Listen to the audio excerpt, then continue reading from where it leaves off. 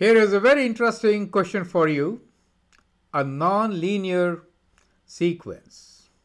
You need to find the general term and then the next three terms. We are going to adopt two different approaches to find the solution. One of them is for those who understand polynomials and the other who understand logic.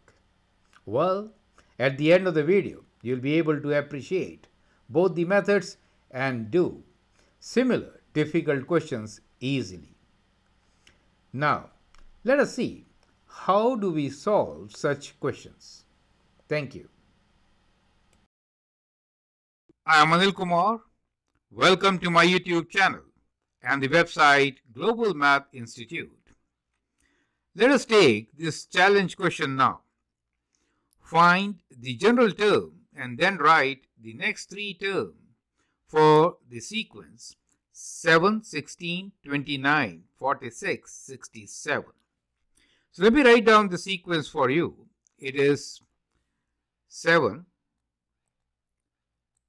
16,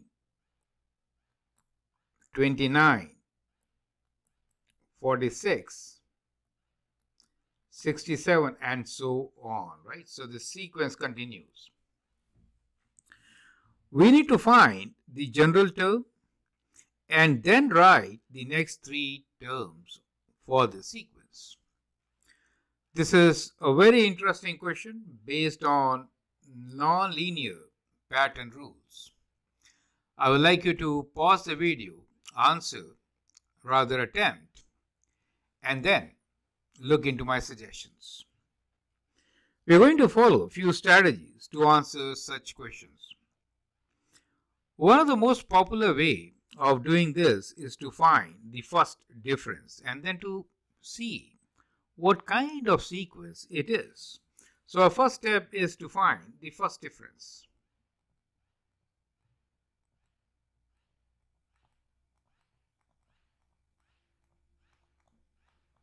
Now, what is first difference?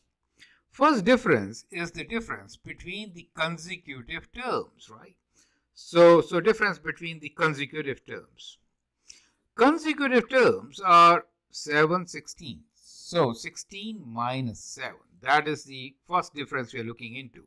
So we are doing 16 minus 7. You get the idea.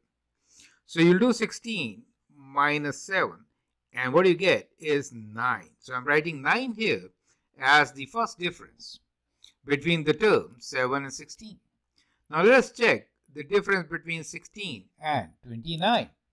Well, 29 minus 16 is what? 9 take away 6 is 3 and 2 take away 1 is 1. Now we'll do the difference between 46 and 29. 16 take away 9 is 7. Left with 3, 3 take away 2 is 1. And now the difference between 67 and 46. 7 take away 6 is 1.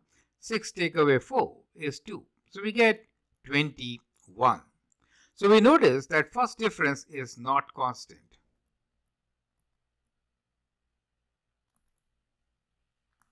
So now let us find the second difference.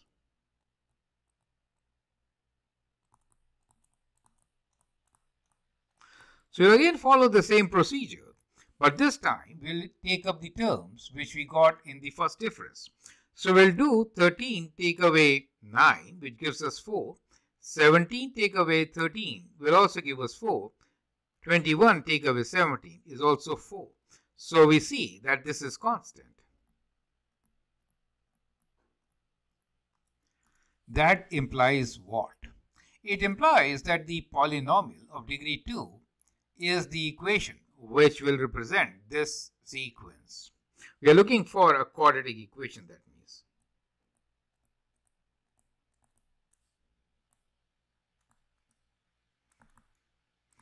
Since the first difference is not constant, we know it is non-linear, correct? And now, when the second difference is constant, we know that quadratic equation is the solution. So the equation will be of the form of ax squared plus bx plus c. Now the idea is, how do we get this equation where x is the number of terms, right? So the term number 1, term number 2, 3, 4, 5 and so on. These are the term numbers. In the equation, if you put in the term number, you get the general term. You get the idea. So let me write down the general term as Tx, which will be ax squared plus bx plus c, where x will give us the term number. You get the idea. Now, how do we get this equation? For that, we have a couple of strategies. The grade 11 and 12 students can use polynomial equations and the concepts learned.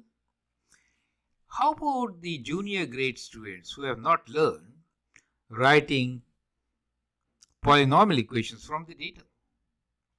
For them, we'll have a logical approach.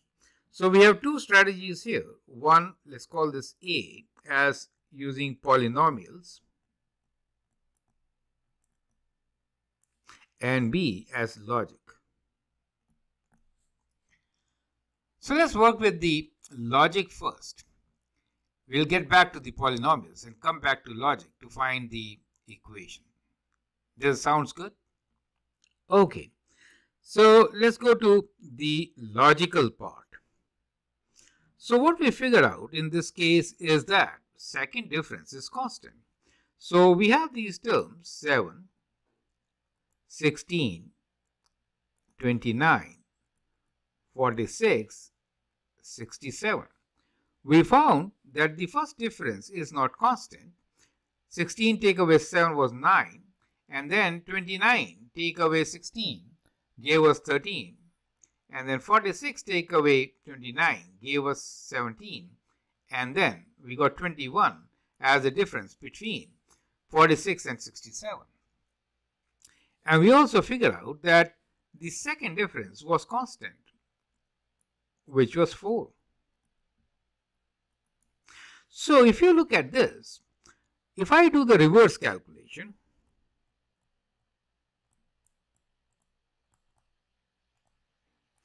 I can find the terms. You see, the next term, the second difference has to be 4.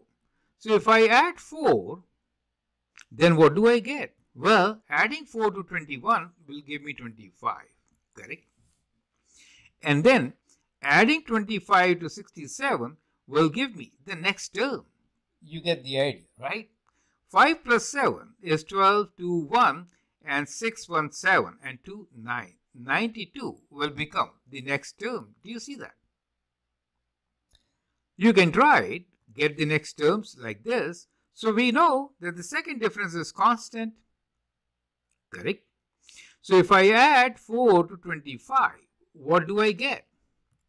I get 29 this time, and adding 29 to 92 will give me the second term after the terms given to us. So 9 plus 2 is 11, and then we get 121. You get the idea. So likewise, we can actually get more terms. However, the question says, find the general term and then write the next term. Anyway, if you're stuck at finding the general term, well, at least you know or have an idea of how do we get the other terms. We could do the reverse calculation. Now, how do we find the general term? We'll come back to the logic once we do the polynomial, right? So we are just going back and forth just to have a good understanding of solving such questions. Okay, so let's go to the polynomial approach, where we know that the second difference is 4. So the second difference is 4. So we can now say that the polynomial equations which could represent this data will be Tx equals to ax squared plus bx plus c. Now since the second difference is constant, let me write down here, we found that the second difference is constant.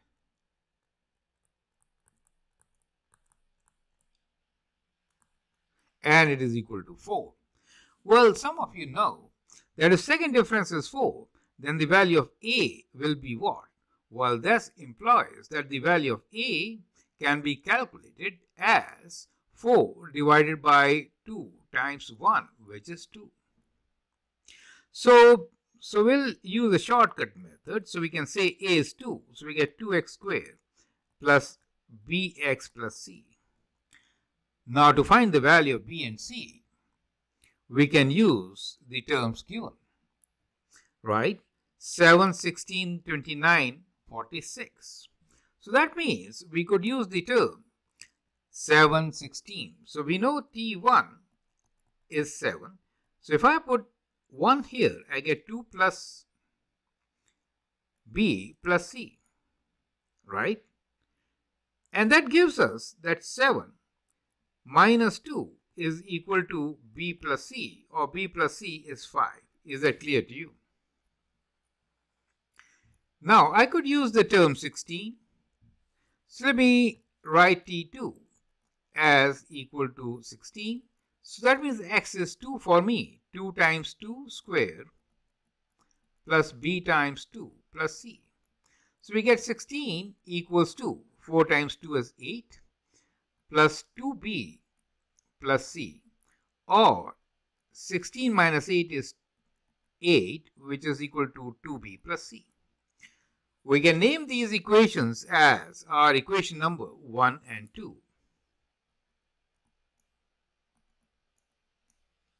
So if I do equation 2 minus equation 1, what do I get? 8 minus 5 is 3, 2b minus b is b, and c minus c is 0. We get the value of b as 3. Substituting 3 here, we get 3 plus c equals to 5, or c is equals to 5 minus 3, which is 2. So we have the values of a, b, and c, right? We figured out that a was 2, b is 3, and c is 2. And therefore, the equation could be written as t of x, the general term, is 2x squared plus 3x plus 2. Correct? So that is how we could get the equation. But this is slightly difficult for many students. Well, if you know polynomials very well, you can definitely follow this method and get the solution perfect. But if not, then we have to follow our logic. So let's get back to logic, right? Let's get back to logic. Okay, so what are we working with? We're working with the terms 7, 16, 29, 46, 67, and so on, right? Now, to build our formula, we know this is x values, right? The term numbers as 1, 2, 3, 4, 5, and so on. So let us do step by step. Since we know that the second difference is constant, let's look into the x square values. So the x square values, 1 square is 1, 2 square is 4, 3 square is 9, 4 square is 16, 5 square is 25. So once we have x square values, which are 1, 4, 9, 16, 25, they are not what we need. We need 7, 16, 29, 46, 67. So let's find the difference. How much do we need to add? So difference between 7 and 1 is 6. Difference between 16 and 4 is 12. 29 and 9 is 20. 46 and 16 is 30. And 67 and 25 is 42, correct? So that becomes the common difference. Now the idea is, what should we add to x squared to get the term? That is what we are looking into. Do you see some kind of pattern? in the difference, which is 16, 12, 20, 30, 42. Here is where you need to think broadly. 6, 12, 20, 30, 42. 6 is 2 times 3. 12 is 3 times 4. 20 is 4 times 5. 30 is 5 times 6. And 42 is 6 times 7. You see the pattern. You get the idea. So that means to the x squared, if we add these terms, we can actually get our formula. Now in the first term, we have 2 times 3. Can you generalize this in terms of the term number, which is 1, 2, 3, 4? Well, clearly we could. And we could write this as what? Well, we could write 2 times 3 as x plus 1 times x plus 2. Do you understand? 3 times 4, 1 more than 2, right? 1 more than 2 is 3, 2 more than 2 is 4. 1 more than 3 is 4, 2 more than 3 is 5. You get the idea, right? So that gives you the formula. Now we could combine the two and write a general term as x squared plus the term x plus 1 times x plus 2. Perfect? Well, you could expand this and then simplify and get the result which we got in the earlier case. But this gives you a good method of solving some very difficult questions. Perfect, right? Let's expand this and simplify. X times x plus 1 times x plus 2 will give us x squared plus 2x plus x plus 2. And then we can simplify this further. X squared plus x squared is 2x squared. 2x plus x is 3x plus 2, correct? We get exactly the same formula. And to find the next three terms, 6, 7, and 8, we can substitute the values, correct? So you can substitute 6 and find the value and then calculate for the 7th and also the 8th term. I'll leave that as an exercise for most of the students. But I hope you understand how we can actually find a pattern rule for such difficult nonlinear patterns. You get the idea. So we actually began with this. The strategy was to figure out what kind of pattern it could be.